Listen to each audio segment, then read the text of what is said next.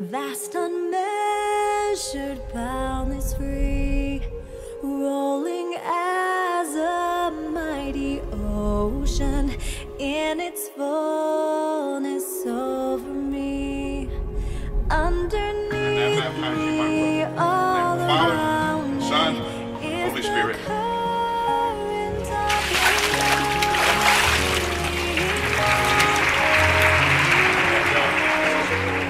Father, and Son, and the Holy Spirit.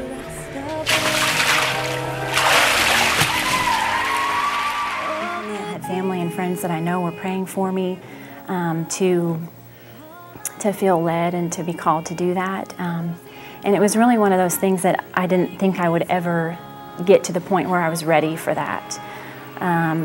But the Lord just worked on my heart, and I just did a complete 180, and I was ready to take that step in obedience. Oh, the deep, deep love, all I need and trust is the deep, deep love of Jesus. I felt it was an important decision for me to make, to say, you know what, I am different, and to make the public profession that Christ is my Savior at this point in my life, and that I am trying to live a different life. That was important for me.